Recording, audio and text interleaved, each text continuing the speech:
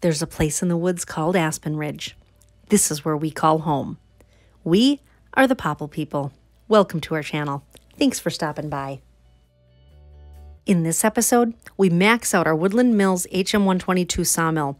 According to the specs, it can handle 22-inch maximum log diameter. And we sure tested that limit with this big log that measured exactly 22 inches on the larger end. It ended up being 19 inches on the smaller end.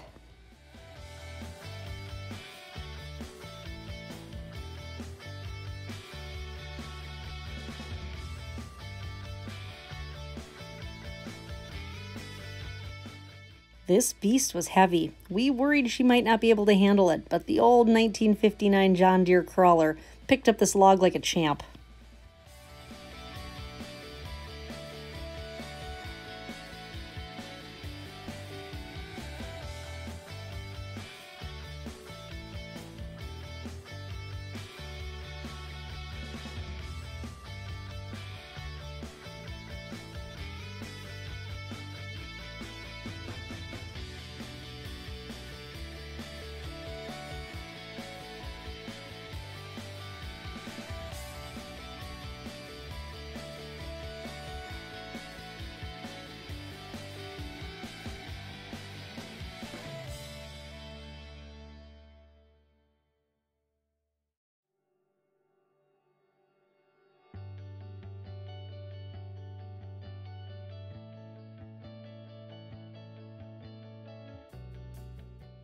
Once we got it placed on the track, there was no wiggle room. Just to double check, it did measure 22-inch diameter on the big end, and it was 12 feet long.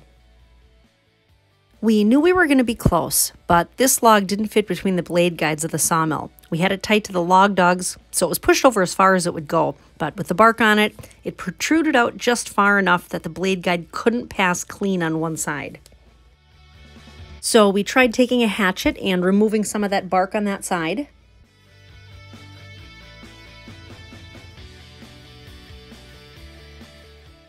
And it was still too close. So it's time to get serious. We ended up just chainsawing off a portion of that side of the log.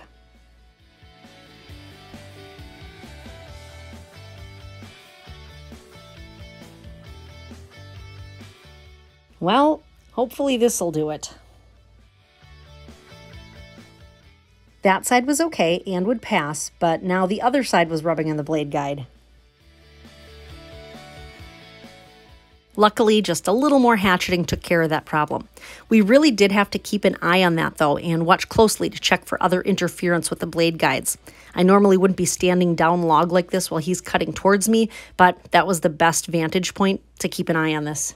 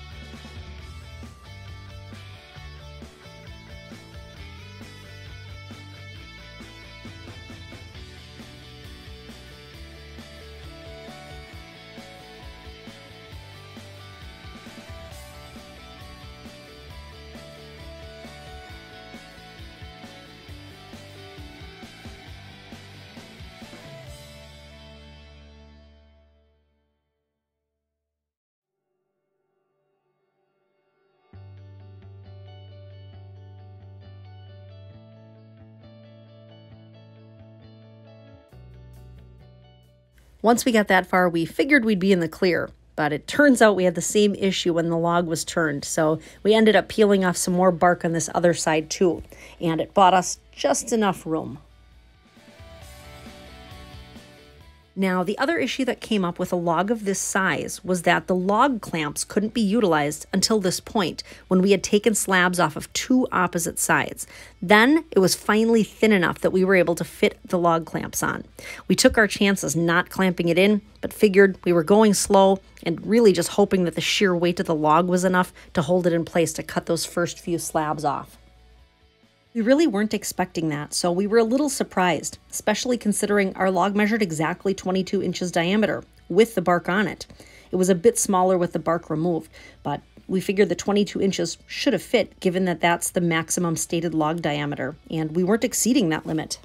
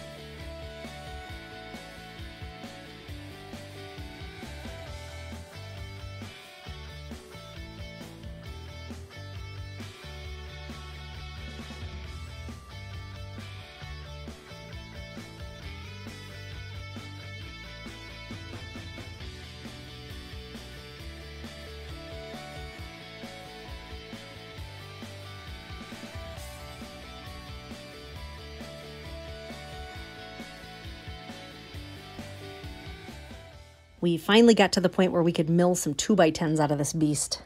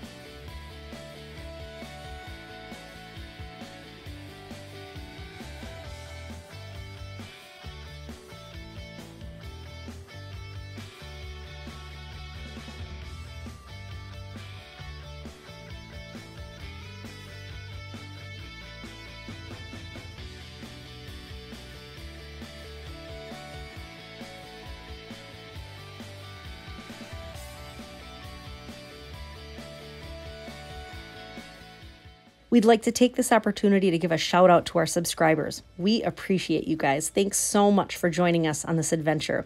And if you're new here, welcome. And if you'd like to follow our journey, please consider subscribing.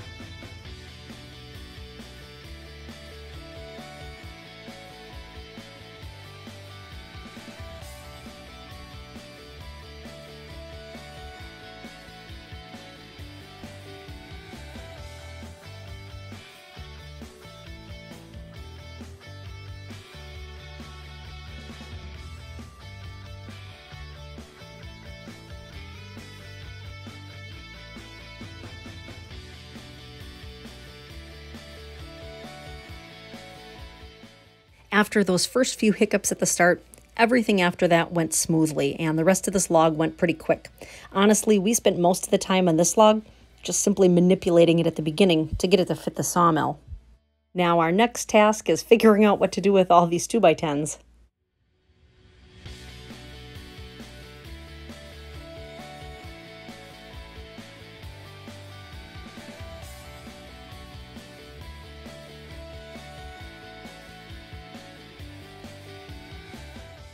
If you'd like to get a hold of us with questions or comments, please email us at thepopplepeople, all one word, @gmail.com, or plop a comment below. We love hearing from you. We're headed off to stack and sticker this lumber for the saw shack, but we probably won't be filming any of that, so stay tuned for our next video. Thanks so much for watching. We sure appreciate it. If you enjoyed this video and want to follow our journey, please consider subscribing. That way, you can be a Popple people too. We'll see you soon.